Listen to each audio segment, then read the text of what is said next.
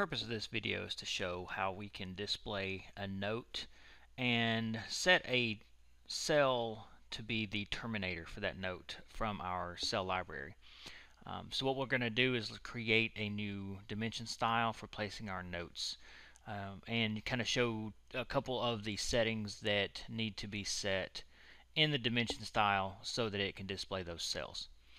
So the first thing I want to do, I'm going to open up my cell library and show I have a set of shared cells, and if we look at a couple of these different cells we can use, we have this closed blank, we have an open 30. These are going to be two that we'll just kind of show how we can set these in order to show how we can change the terminator that displays on our notes.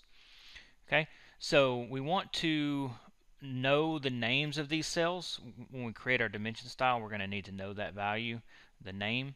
So I'm going to come in first to place note, and I want to open up a dimension style editor, and I'm going to create a new dimension style. Okay, so I'm just going to call this test, and we're going to set a couple of options here. Under the geometry tab, we want to make sure that for our terminators, we're going to set this to be the arrow is set to the cell, and we need to type in the name of the cell that we're going to use. Okay, so for the name, I need to type in underscore closed blank. Okay, I'm going to hit enter on that, and you'll notice that in the preview at the bottom it changes the preview of that as well. And then the other thing that we need to make sure is under the text option for the terminator under the notes, because we're going to be placing a note, we want to make sure that our terminator is set to the second option here. Okay, so once we have that set, I'm going to save that dimension style, and we're going to place a note.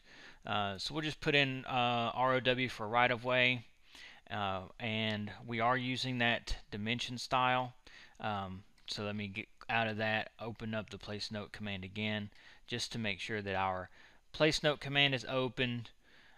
We're going to use our dimension style of test that I just created, and then we'll type in our text that we want to place. So I'm going to locate our position of our note, and we're going to place that, and you'll notice that our cell gets placed that is our closed blank. So if I want to change this cell, let's say that I want to use the open 30 is what I want to use as my terminator. So in the dimension styles, I'm just going to come in, select my dimension style, and then under the geometry for the terminators, I'm going to change the name, and I'm just going to type in the name of the cell that I want to use. And then when I save and I say the style is in use, don't want to make changes to ones that appear, if I say yes here, you actually notice that on the fly it will change that cell. So that's how we set a cell to display as a terminator line.